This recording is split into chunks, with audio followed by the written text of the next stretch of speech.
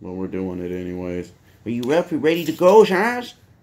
UFC 229 post-fight. Everybody's gone. It's Sunday.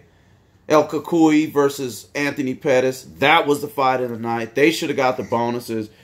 Ferguson needs to be up next against...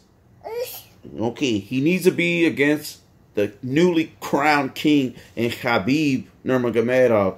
He stormed through the dam into the audience where Dylan Dennis and his posse, Connor's posse was, and did a flying fucking drop kick, and it was awesome.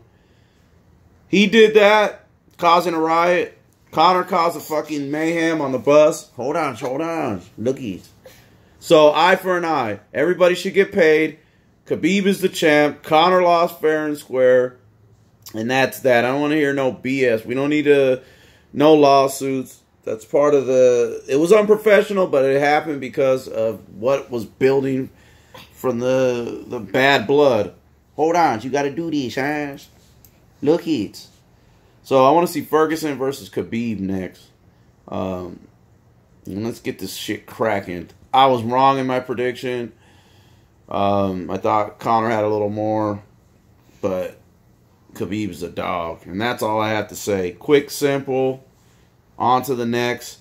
Ferguson versus Khabib. I favor Khabib at this point, but if anyone can beat Khabib, it's Ferguson with the stamina, his multiple tools he has, and his ability to fight off his back.